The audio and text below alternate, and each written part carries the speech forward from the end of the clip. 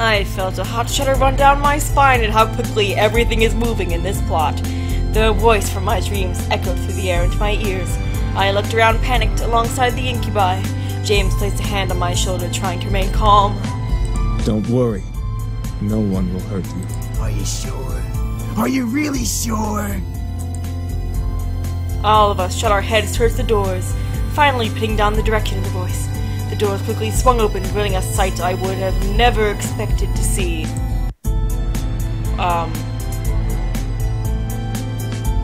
Skin red as blood, eyes black and gold piercing into mine, roughened up clothes and a pistol in his hands. I saw a monster, a blood orange monster! Oh, I covered my mouth not to scream at the sight. Dried blood covered the bandana around his neck as he— Lisette! Oh my god! As he smirked at me and the boys around me. Remember, she was like, there's something weird about her! Besides the red-skinned man was a similar-looking woman in matching thug-like clothes. Aw, what's the matter, boys? You really didn't think I wouldn't find you, did you? I hoped you would, you piece of— All of a sudden, the man raised his gun at Sam's face and instantly pulled the trigger. Oh my god. Oh god. We all gasped in shock, instinctively expecting to see a bullet run through Sam's face, but— What? What the fuck? What? What should have ended with a headshot ended with a loud but empty blank shot. The pistol echoed its empty shots as the man grew more and more pissed, pulling the trigger over and over in aggravation.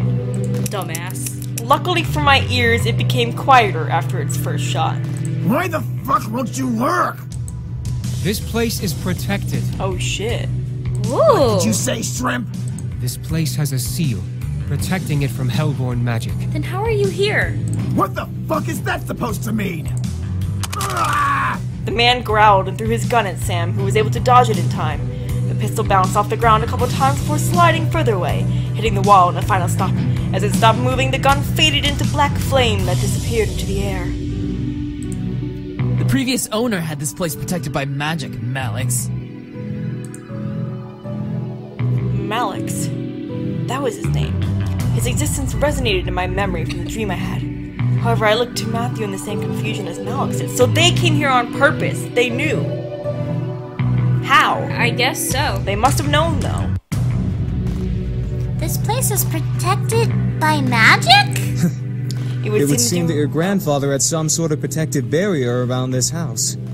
From the looks of it, it only disables hellborn. Malix's face grew to that of extreme anger, his fist tightening as if he was crushing a stress ball. Then what's stopping me from dragging your asses out and shooting you then? Out of pure instinct, I stepped forward and placed myself between Malix and the boys. With no power, Malix wasn't going to fight. I took that chance to stand up to him instead of being powerless like I was in the dream. Probably not a good decision. Leave them alone, get out of my house, fuck off. Fuck off! Malix suddenly laughed wildly, staring at me in disbelief. Whoa! Who let the bitch out of her cage? What is this? A reverse harem or something? You have problems, dude. Malix grinned at me evilly. Run, what? Duck, I can't. Duck. I ducked underneath Malix's oncoming hand. I stared at his hand and his black flame tattoo in surprise, and I took a couple steps back from Malix. Matthew and Damien stepped in front of me, guarding me from Malix with their arms. A quick one. I'm liking you more and more. Back off, Malix! Don't start acting tough, you pathetic excuse of a demon. You need more protection than her. Shut up! Oh, did I make little Matthew cry? Why don't you just grow a pair? Enough, Malix. The woman, who had been standing in silence the whole time, planted a firm hand on Malix's shoulder. Malix looked back at her with a growl and a glare that could kill. Since when did you get the guts to speak out of place? We both know you've never controlled me. I want them is dead happening? just like you do. But now's not the time. Fuck off. I know what I'm doing. do you? Even if you did fight them, there's 5 against 2. We never win. Shut up! Let's go, Malix! We're wasting our time! The two growled at each other. If they could have used their magic, I could sense that fire would glow from under their teeth. Malix grunted and glared at the boys. He pointed at James, wanting so badly to use his fingers like a knife. Just wait, pretty boys. We'll get you and fuck you up real good. Okay, whatever. Then Malix turned to me, moving his finger to point directly between my eyes. And don't think you're safe. Step outside. I dare you.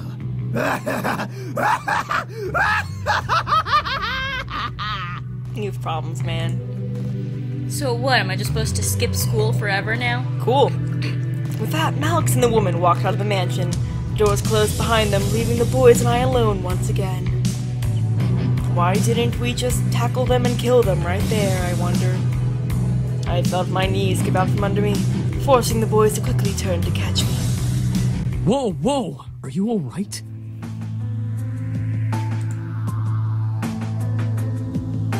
Yeah. Why was he here? He's been closely tracking us. Our blood trail from the forest must have led him here. Great. Wonderful. Should have stopped him and finished it here. Agreed. For once, Matthew, I agree with you.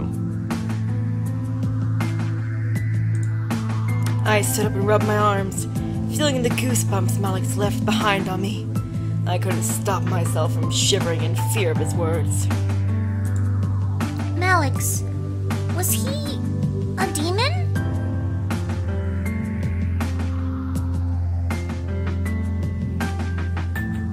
That son of a bitch is not a demon. He's a devil.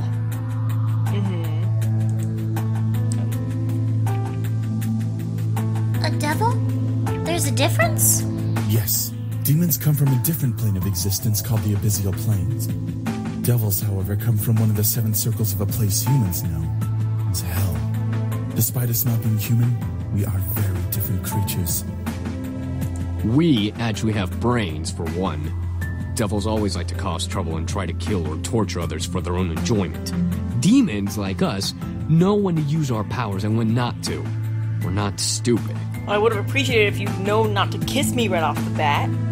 Devils follow orders from higher-ups in their order, and their power only comes from their connection to hell. Demons all have free wills and don't rely on where they came from to use their powers. This was all so confusing, I agree. Demons and devils and magic all existed, and I happened to land in the middle of it. What do we do? You're safe. You've been protected as well. What? What Damien's saying is that the magic that protects this place also protects you. Your grandfather must have cast it when you last saw him or something of that nature. We can sense its aura around your body. I couldn't believe my ears. It was the 3rd day of surprises, and this one took the cake in being the most surprising. I felt my head spin once again. What did I get myself into? Miss, please don't worry. We'll find a way to train ourselves and become stronger to finally finish this feud. I'm gonna kick his ass right now. Until then, we'll protect you as much as we can. If Malix comes back, we'll be here for you. But what about going outside? Won't he... Like we said, you have a protection spell on you. Even if Malix attacks you, he won't be able to use his magic on you. He'd be just like any other human you can fight back against. And we know Taekwondo. Didn't you say you knew Taekwondo? Ah! Well, yeah. I felt somewhat relieved that I was mostly safe from Malix. Still, I could not help but feel very nervous and apprehensive about the future. The boys were safe here to train and become stronger, but what if Malix did the same? Even more so, I was lost about how my grandfather knew about magic. I had to find out. At least I had time. I went to bed that night feeling nervous. Despite the words of the incubi, I felt like a target to something I'd never been able to explain or prove. Magic? Devils? Demons? How did this even all happen? Should I really meddle with the situation? They're only only staying until after they defeat Malix. That's right. They said they'd only stay until after they defeated Malix. And after that, my life could go back to normal. Temporary insanity, as Kay would say. Kay? I don't know who Kay is. The question was then, would I want them to leave? If my life went back to normal, then I'd have to care for the house on my own.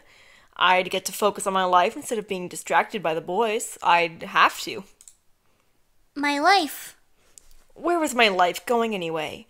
I was under pressure from my parents with my only friends and the boys to comfort me. Without the boys, I'd have no way to hide from my responsibilities. Enough. Let's just sleep and deal with tomorrow when it comes. Defeating my sense of thought, I forced myself to sleep, unsure of what tomorrow had planned for me. Hopefully, whatever the future had for me, I would be ready for it. I promise to be with you forever. Who? What? You're so important to me. That sounds I like... swear I'll give my life to you. What? Please, let me love you. What is going on? This is everyone. I'll be by your side, always. I can't imagine living without you. I want to be with you. I love you. That was everyone we can go for? Oh my god, we can go for our friends? Maybe? I slowly opened my eyes, letting the voices of my dream echo in my head and force me awake. I rubbed my eyes before sitting up and looking at my clock. 7 a.m. Why am I up so early? I fell back onto the bed and closed my eyes, trying to go back to sleep. However, something kept me awake. Why? It's too early to even be alive. I gave up and sat up, staring at the fireplace across from my bed. A sigh escaped from between my lips before I threw my legs over the left side of the bed. What to do at 7 a.m. in the morning? Who knows? Explore the house, make some coffee, work on homework. What's more likely to get... Can we save? I don't know what's going to take us to Damien. I don't know if any of them will take us to Damien. Explore the house? I decided it was a good idea to wander on the house. I never really explored it much as a child. There were bound to be new surprises. Gesundheit. Well, come on, feet. Let's go on an adventure. I stood and exited my room, hoping that the boys were still asleep. I began to wander the halls on the end of my house, opening each door to find what each room led to. Quickly, I found an old office. A desk and chair sat by the far side as a large bookshelf of documents and memorabilia donned its nooks and crannies. There were a couple pictures of me growing up peeking from the shelf as I walked further into the room. I don't believe I've been in here before. Oh, maybe we can find some info on magic. I tried to recall memories of ever seeing this room, coming up with nothing as a result. This room was new to me. Did I want to disturb the furniture? I'm curious. I gently opened the shelves and any drawers I saw in the room, and a couple of them were books and even sewing kits. I assumed they were used for my grandfather's toys, so I left them alone. One drawer, however, was locked, no matter how many times I pulled. Ugh! Come on, open! Nothing. It would not budge. The drawer beside it, though, did, revealing a laptop. Why is there a laptop in the drawer? Oh boy, we're gonna find some shit. I lifted it from the drawer and carried it over to the desk and chair, opening it. It was a high-tech laptop with a retina scanner as a pass lock. What? I was not sure whether or not to try to unlock it or not. Yes? Yeah, duh. I decided to try. I turned on the computer and leaned my face near the retina scanner, lining the camera up with my eye. To my surprise, I knew it! I heard a ping come from the computer before. He left it for her, I'm sure. Huh, look at that! On the desktop were documents and folders labeled different aspects of the Anderson Company. Taxes, profits, biological products, the list went on. If I really did want to become the CEO, I had everything at my fingertips. Dad would be impressed. Oh, it's you. Dad would sure be impressed. One icon, however, stood out from the rest. Vorago? I double-clicked the icon, but no window came up. Instead, I heard a large click come from the drawer that was locked! What the? I slowly left my seat and walked over to the drawer, attempting to open it again. It slid open smoothly in the direction of my pulling hand, revealing two books. One was a plain black journal with a tie to keep it closed. The other was bound in leather with cryptic symbols all over the cover. I took out the journal and skimmed through it. Whoa! Seeing my grandfather's notes, they were all detailed explanations and opinions on his findings on demon magic. Is this whole thing his fault? Like, demons existing in this world, it's all his fault? It could be. Did he summon things? No, that's probably how he died. Oh no! He really did know about magic. Oh no, this music.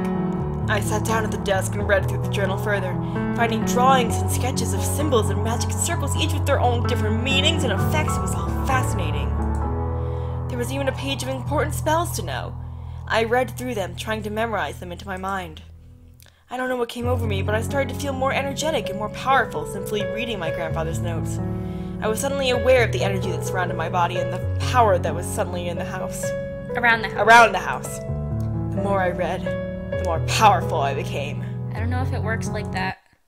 However, the music cut off suddenly as my mind suddenly froze and I found myself walking back to the drawer, putting the book back and closing the drawer. The lock reset and I snapped out of it. Huh? What? I shook my head and looked at the drawer, realizing what I had done. I walked over to the... Someone's controlling me. I walked over to the desk to reopen the lock, but suddenly felt the need to stop. Something held me back and didn't want me to pry any more than I already had. I was curious beyond belief, but I obeyed my thoughts for now. Eventually I would come back and look into it. I returned to bed, feeling the weight of this morning drag at me under my covers. And trying to sleep, whatever. I had energy, but I wanted more sleep. It was Sunday and nothing was happening today. Come on, eyes, back to sleep.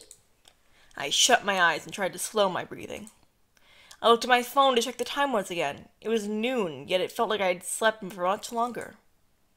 Why is time going so slowly? I sighed, got changed in normal clothes, and went out to the main hall and sat on the stairs. Sundays were very boring. However, the muffled sounds of battle caught my attention. Huh? I quickly went out to the backyard in response to the noise I had heard. Ooh, sparring. In the yard, all 5 of the boys practicing fighting. Sam was in the middle of the other 4, surrounding him and throwing punches and kicks at him. Sam, being the strongest of the bunch, blocked and dodged each almost masterfully. Almost. Don't disturb them or hey. Do we want to watch them or do we want them to be aware of our presence? What do you want? I want to watch them. Don't disturb them? Yeah. I just watched. The boys were very much in their own world, focusing on the training they were all in. It was better not to disturb them. I checked the time and decided to head inside to the kitchen. I was getting hungry, and I'm sure the boys would need to eat soon, so lunch was a must. Oh. Might as well make lunch today. It's been a while since I cooked. Did I just, deprive us of a speaking opportunity? I don't know. I mean, it didn't say anything. Well, whatever. We did too much to go back. Lunch wasn't particularly hard. I decided to make... Oh god, what is his favorite food? I don't know what his favorite food is. Boop. Alright. Gotta keep their energy and strength up with protein. Took my time to make almost perfect chicken breasts alongside some rice. Cooking wasn't hard unless you didn't know what you were doing in the first place. I placed the food in the dining room. However, none of the boys were there by the time I brought the final dish out. I carried that dish to the main lobby, catching the boys separating into different rooms in the house. Bitch, I made food! Part of me wanted to go to one in particular. The other part of me wanted to just leave them be and take the food in my hand to my room and eat. Maybe I could go out today while the boys focus on training. We're gonna find one of them? Yep. I quickly rushed back and grabbed a second food dish before hunting down one of the boys. I looked down each hall, trying to find each of them wandering so I wouldn't have to go through each individual room finding them. I pursed my lips in irritation. Where the heck are they? I sighed, knowing that I would have to search for them in each room. Oh boy. I quickly turned and headed up the stairs. I began to walk down a hall and opened a random door, peeking inside. Lucky enough, I found Damien in the study. Damien was in Grandfather's study, which I had explored not long ago. Despite only being here for a short while, Damien looked like he knew this room like the back of his hand. What do you know? Dude, don't go snooping through my shit. What do you know, Damien? Damien was gazing at the pictures and books on the shelves, almost looking lost and dazed. Oh, he's looking at our baby photos. Oh. Damien? Huh? Oh, hello. Damien turned to me and gave a gentle smile, as if he was doing nothing as I came in. I entered the room and closed the door behind me. I was just looking at the books. They're very interesting topics. Uh-huh. Huh? I looked over at the shelf and skimmed over the spines of each book. They were all books about business and psychology, all ranging in thickness. Some crossed over and brought the two topics together, while others were strictly one or the other. Did my grandfather read and study all these? They seemed used, but they were covered by a small layer of dust. Well, he is old. Do humans really study this much? Not normally. Over a lifetime, yes. Occasionally. It depends on why we're studying. What do you mean? Well, if we're interested in a topic like business, we learn what we can because we want to know more. Are there things you can't study? No, there are books and stuff about anything and everything. Even the demon world? Maybe, but usually those books are considered fiction or religious theory. It was almost cute to talk about learning with Damien. I guess learning was different in the demon world, but telling him about learning was almost like telling a child the meaning of life. I felt myself become a little wiser as we began talking. Humans can learn anything? At any time? Uh-huh. We have libraries and bookstores and the internet. Humans have the freedom to learn anything. Oh, he's sad. Oh no! I looked at Damien in confusion. He seemed to look jealous. Why? What can't you do? What about demons? Can't they learn what they want? Damien shook his head before looking down at his feet. Demons don't have schools to learn from like humans do. Everything we learn comes from experience or verbal mentoring. Books are only permitted to be read by higher nobles. Are you illiterate? I stared wide-eyed. There were no schools in the abyssal plains? That seemed so unreal, yet in a way I wasn't that surprised. The only ones who have ever touched a book are James and Eric, since they're the oldest. Sam and Matthew chose not to read. He's got middle child syndrome. Also, I didn't believe they were all literal brothers. They are. But apparently they are. I believed it. What about you? Damien stood silent for a bit before sitting on the ground, leaning against the large desk in the room. I decided to follow along and sat beside him. You brought food? Huh? Oh, yeah, I brought food here. Thank you.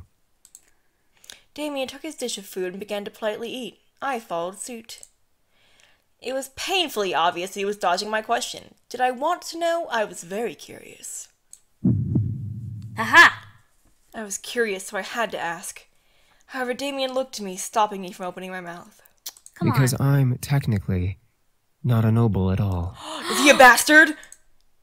I tilted my head and raised an eyebrow in confusion. Not a noble? But aren't you all brothers? If the others are nobles, that would make you one. He's adopted or a bastard. Damien looked at his dish with a sigh.